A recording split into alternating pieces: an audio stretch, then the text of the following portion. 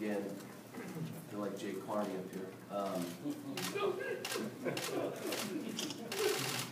Let me again tell you what I've said. For about 8 years, I've said before I retire, I would love to coach a team that goes 40-0. Now, as a Democrat, you can say what I said. As a Republican, you can say what I said, but I'll say it again. I've said it for 8 to 10 years. Before I retire, I would like to coach a team that goes 40-0. Will that happen? I don't know.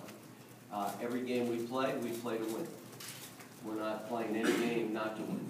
The reason I like the mentality of every game matters is you don't want to get upset by people that you shouldn't be beat by. That game matters as much as a North Carolina or Michigan State or whoever else.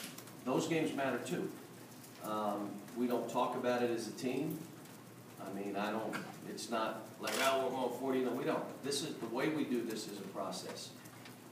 Now, being that's something I would like, who knows whether the team would like that. Now, that being in mind, I've had 3 teams that almost did it. We started talking, 3 teams almost did it. And by not doing it, we won the most games in the history of the NCAA. No team has won more games, 2 of my teams. So, you may not go 40-0, but you're doing special things.